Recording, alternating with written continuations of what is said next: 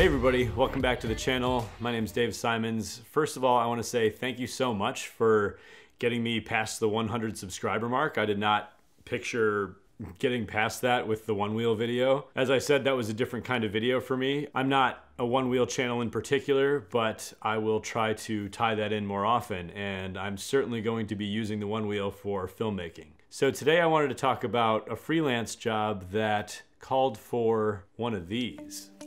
This is a Canon C70, and not only did it call for one of these, it called for two of these. I rented the 15 to 35 millimeter RF lens, the 70 to 200 RF. I'm gonna compare them with the 70 to 200 millimeter Mark III EF lens with the adapter. I also got the RF to EF adapter. I'm excited to try all this stuff out for you guys, test it side by side. Let's get after it.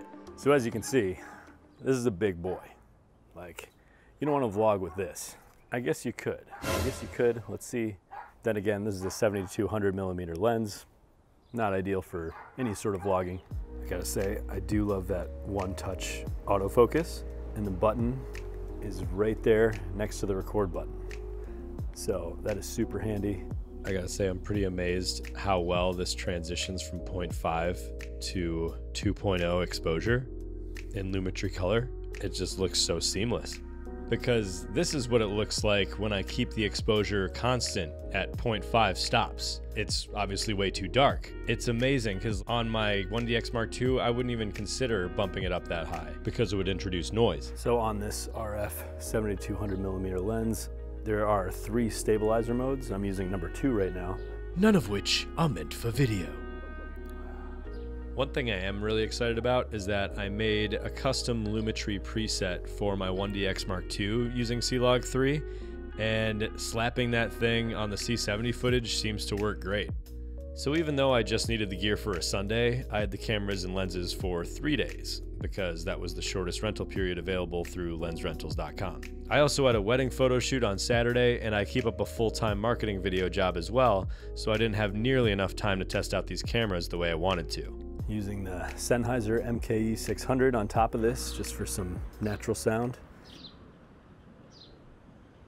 All right, so now on to why I actually rented these cameras. So earlier this year, I was hired to shoot some marketing photos for an eco-friendly coatings company. And after they enjoyed the results, they asked me to do a TEDx event for 5 speakers. I said, without a doubt, my friend Zach and I can knock this out of the park. And being someone who loves to research cameras, I knew exactly what to order. I had been eyeing the C70 for a while because of its ability to shoot 4K 10-bit 422 footage with a codec that's not too demanding on your computer.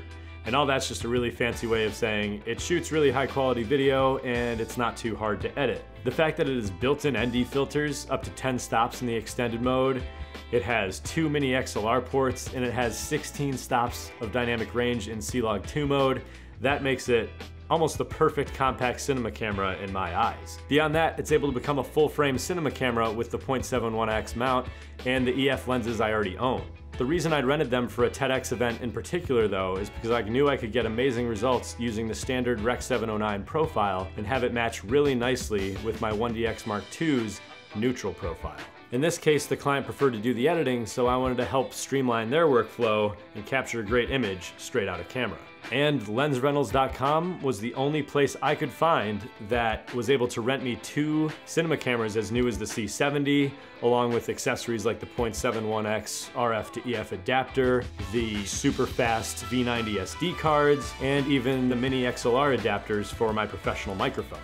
Not only that, but it came in one giant but organized Pelican case. By the way, this video is in no way sponsored by lensrentals.com or anyone else for that matter, but I was so impressed with their selection and rental experience that I just had to give them a shout out. The best part was I received a glowing text message from the client the other day expressing how happy all parties involved were, and that just meant so much to me as a video creator. If you'd like to check out all the speakers' videos, I've linked them below. Thanks so much for watching till the end. If you're still here, please drop a like on this bad boy, and I will see you in the next one.